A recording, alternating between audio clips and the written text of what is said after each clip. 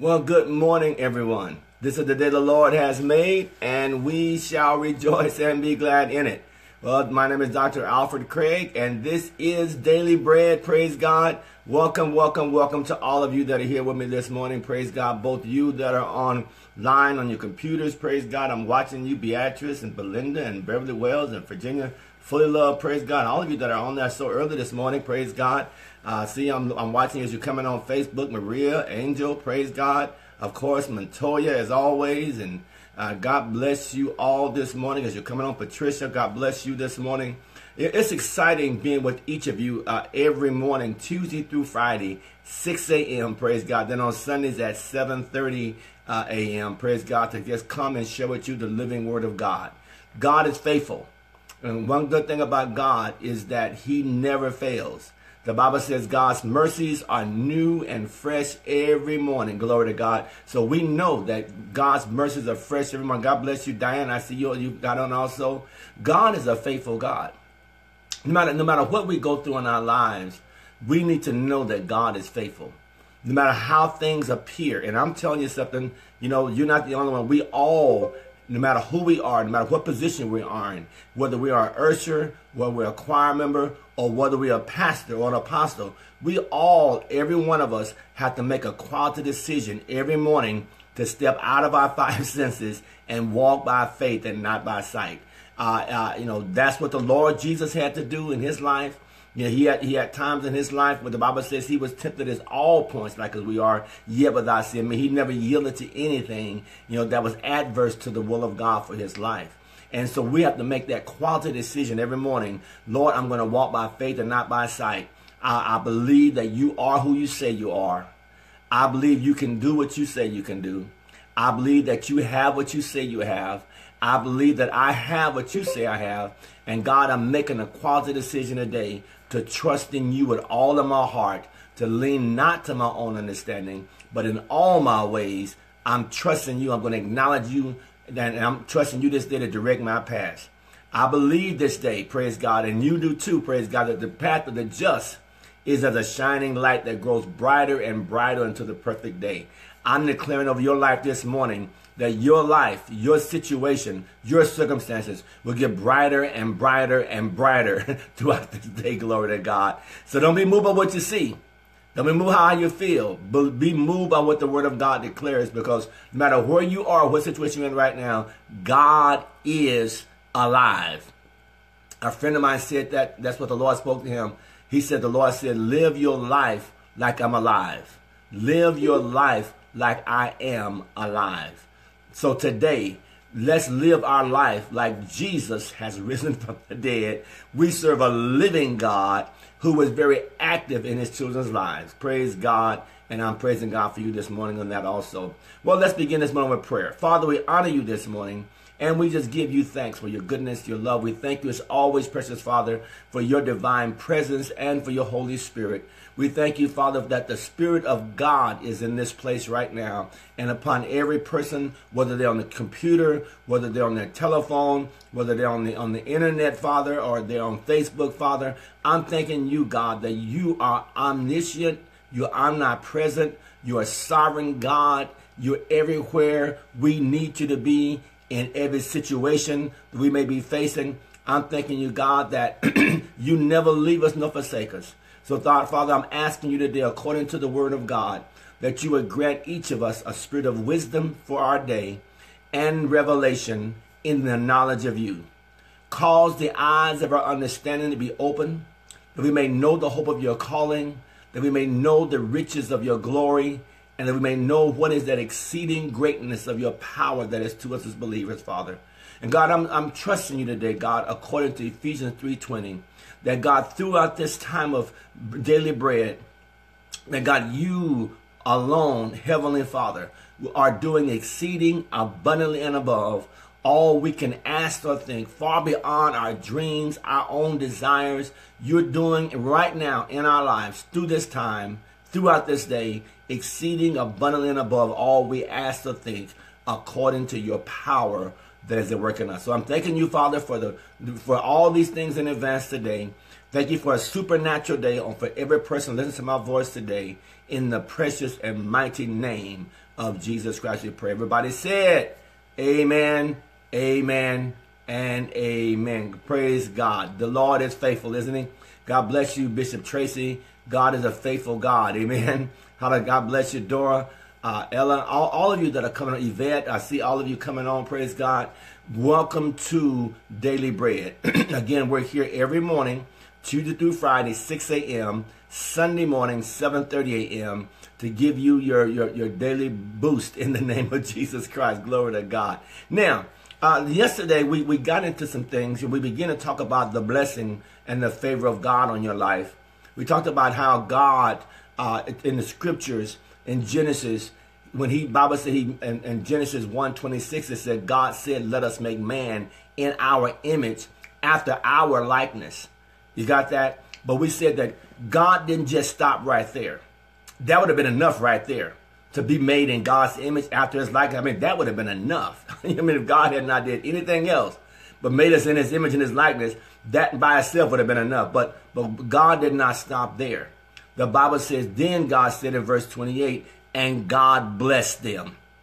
And God said unto them, be fruitful, multiply, replenish the earth, subdue it, have dominion over the fish of the sea, over the fowl of the air, and over every living thing that moveth upon the face of the earth. In other words, God is saying, take charge, reproduce, prosper in this earth. When God is saying that you're not, even though you're made in my image, I want you to take charge. I'm putting the whole earth in your hands.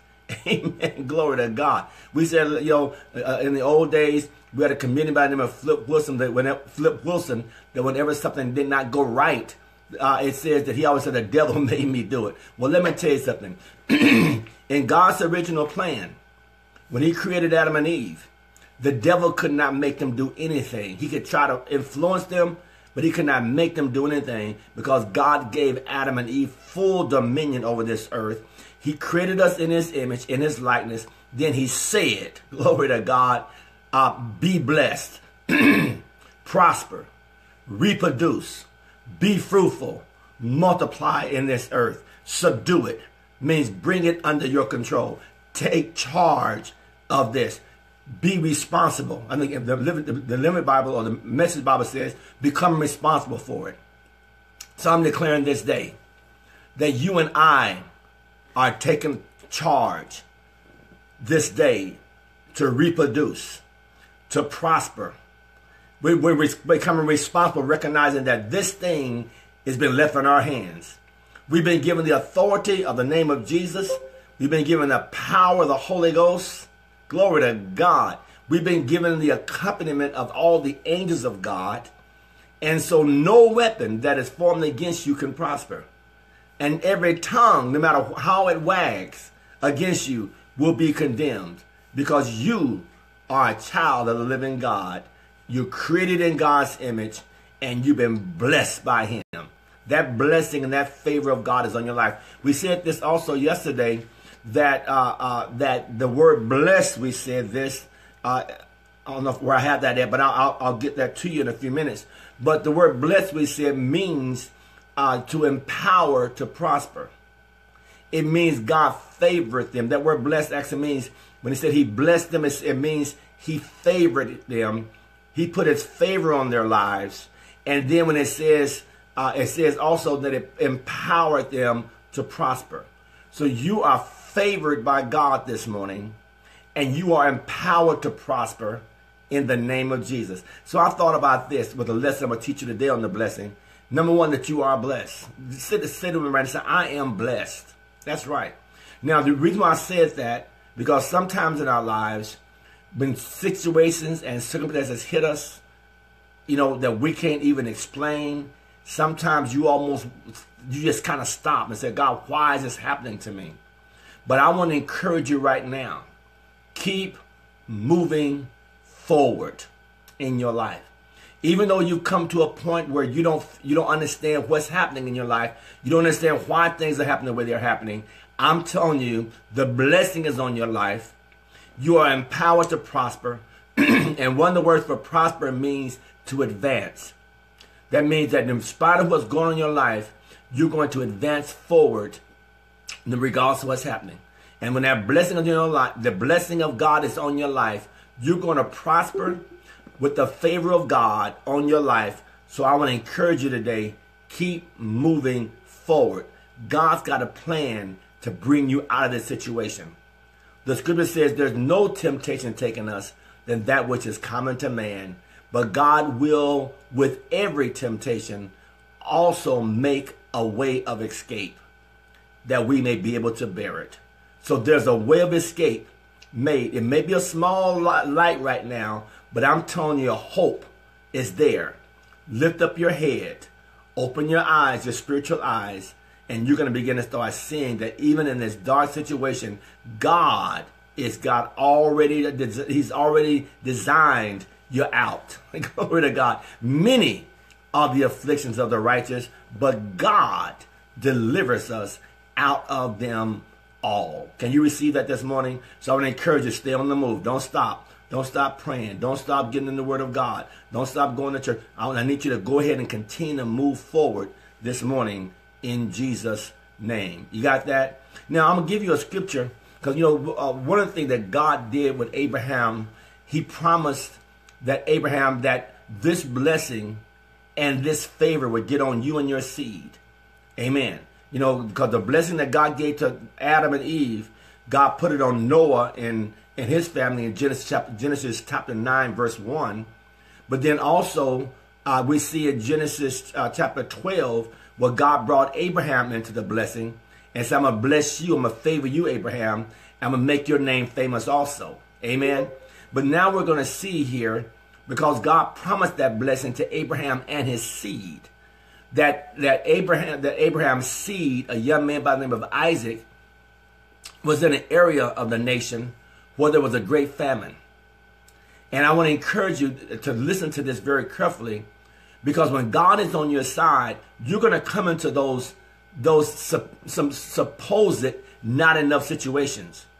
But when that blessing is on your life and God's favor is on your life and God says, keep moving forward, take charge, you're in authority in this situation. Use my name, use my power. I'm with you to confirm it in Jesus' name. So listen what happened here. And this is Abraham's seed, Isaac, who now is an heir of this blessing that's on his father Abraham.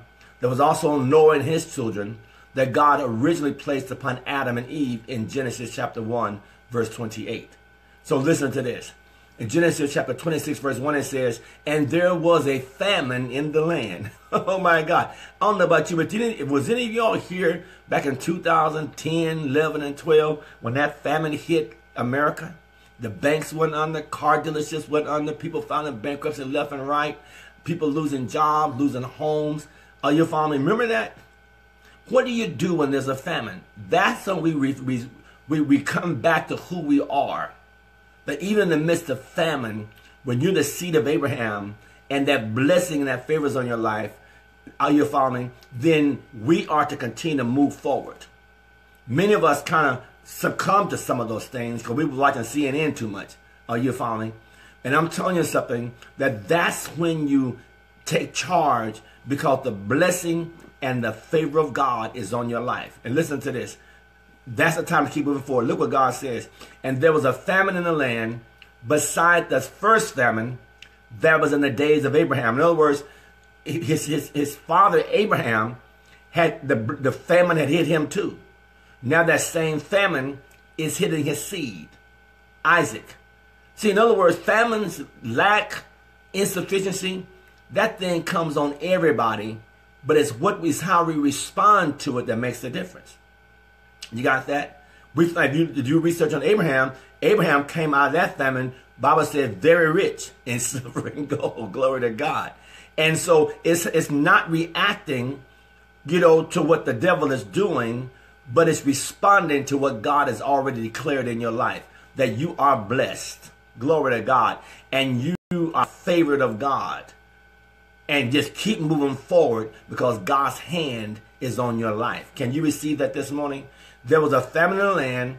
People lost jobs, lost houses, lost husbands, lost wives, lost. But what do I do when a famine hit? It said, beside the first famine that was in the days of Abraham, and Isaac went unto Abimelech, king of the Philistines, unto Gerar. And notice what happened in verse 2. And the Lord appeared unto him. I'm going to tell you something. The Lord will always come to you in your famine. When you're going through a lack time in your life, you're going through a time in your life of not enough, or sometimes just enough, God wants to bring you into that place of more than enough, even in times of famine. Oh, glory to God. Can you receive that this morning? And look what it says here. The Lord appeared unto him and said, don't go down to Egypt. Don't go down there. Amen. You know, God said, I can cause you to bloom right now where you're planted. I can cause you to be blessed right where you are right now. Sometimes we want to pull up and think that pulling up, and changing this is going to work. No, God says, look, don't go down to Egypt, but dwell in the land where I will tell thee of, meaning that I'm going to show you, I'm going to direct you during your famine time. I want you to keep your head up, your eyes open, and your ears alert. Because in the midst of your famine, in the midst of that prognosis that you receive from the doctor of that condition in your body, in the midst of that, I'm going to tell you what you need to do. Don't react. Don't react out of your emotions. Because sometimes we move on our emotions too quick. But he's saying, no, don't go down there. Don't do that. Let me guide you in the situation. And then in verse 3, he says this, sojourn in this land, and I will be with you. He said, in other words, stay right here where you're at. Are you following? Don't go nowhere, he's saying. He said, because God says, because I'm going to be with you in your situation. So sojourn in this land, and I'm going to be with you right now where you are right now. In this land of famine, stay right here. I'm going to be with you. I'm going to set you up as a light in the midst of darkness, a beacon, a trophy of what I can do when everybody else is dealing with famine and saying it's not going to work in this situation. But God says, stay right where you're at. He says, sojourn in this land. I will be with you. And look what God says, and I will bless you. Genesis 26, verse 3. I will bless you. You know what he's saying there? I'm going to cause favor to get on your life. I'm going to cause favor to come on your life. I'm going to empower you to prosper right where you are right now. Glory to God. Can you see that? What is favor, Pastor? Favor means God's going to use his power, his influence, and his ability to help you. And not only that, he's going to cause people to use their power, their influence, and their ability to help you. He says, so stay right where you're at. I can bless you in the midst of your famine. I can bless you in the midst of this prognosis. I can bless you in the midst of what you're going through. He said, I'm going to bless you. I'm going to empower you to prosper. I'm going to cause you to move forward in the midst of this situation that you are going in right now. Glory to, that's right, Billy. Praise God. Hallelujah. And look what he says here. I'm going to bless you, for unto you and your seed. See, God always says, I'm going to bless you and your seed. He said, Abraham, I'm going to bless you and your seed. Now he's telling Isaac the same thing. I'm going to bless you and your seed. Your family is going to make it through the situation. Your children are going to make it through your situation. I'm going to cause the blessing and the favor of God to not only come on you, but on your children. And in my case, my natural children, but also my spiritual children. Praise God. I'm declaring that favor and that blessing on all of your lives in the name of Jesus Christ. Amen. He said, listen what he says here. He said, and I will give you all these countries, these nations. Glory to God. God says, don't look at your past, because your past will get you depressed. Don't look at your present, because your present won't do no better, because you're going through a lot of situations in your life. He said, but I'm going to give you. Look to the future. Get hope again. I'm going to give you. Get ready for what God is going to do in your life, not what the devil is doing. Don't get caught up what the devil is doing. Don't get caught up in the famine. God said, because I'm going to bless you. I'm going to empower you to prosper. I'm going to cause my favor to come on your life in an abundant way. Glory to God. I'm going to cause you to move forward in the situation. And he says that I'm going to bless you. I'm going to give you nations. I'm going to give you another house. I'm going to give you that other car. I'm going to give you that other job. I'm going to give you new relationships. Even though some people let you down, he said, I'm getting ready to give you. So don't get stuck on what the devil has done and what has happened that's been taken away from you. Get stuck on what God's getting ready to give you. Glory to God. Get stuck on El Shaddai, the God that is more than enough. Get stuck on the Almighty God, the all-sufficient one. The first, the last. Praise God. The beginning and the ending. Get stuck on him. He which is, which was, and which is to come. The Almighty God. He says, I'm going to bless you in the midst of your famine. I'm going to give you nations. Then he says, I'm going to perform the oath which I swear unto Abraham your father. That means the covenant I made with your father Abraham to bless you. God said, I'm getting ready to perform that in your life. Glory to God. I'm getting ready to perform that in your life. But don't go the way that you was going to go. Don't make no rash decision right now. Don't make an emotional move. Stay put. I'm with you. I will bless you. I will prosper you. I will favor you in famine. Glory to the Lamb. Do you see that? He said, now I'm getting ready. And he said also, I will perform that oath, that covenant that I swore to your father Abraham. I'm getting ready to do in your life. So what was Isaac's response to this? Look here. And let's skip on down to Genesis chapter 26, verse number 12. And this is what we must learn to do, because sometimes we stop. You follow me? But look what he did in verse number 12 here. Then Isaac sowed in that land. See, sometimes when you go through things, we withhold. You know, let's just say, get all we can all we get, then sit on the can. But no, Isaac said, no. In my time of famine, it's not the time to close my hands. It's the time to open my hands. Isaac sowed in that land of famine. And what happened as a result? Because he had the promise of God that I'm going to bless you in this land. I'm going to bless you in this land. I'm going to prosper you in this land. Hallelujah. Isaac sowed in that land of famine and received in the same year 100-fold. Why? And the Lord blessed him. Oh my God. He blessed Adam and Eve. He blessed Noah and his sons. He blessed Abraham. And now we can see that same blessing following onto the seed of Abraham and his seed. And even in famine, this famine is not strong enough to withhold a child of God that will continue to move forward and look and see the blessing and the future that God has, instead of being moved by their emotions or reacting to what they're seeing and what's going on in their lives. We make too many, sometimes I've done it myself before, we make emotional decisions based on what's going on instead of hearing God's voice that says, right now where you are right now, I'm going to bless you right where you're at.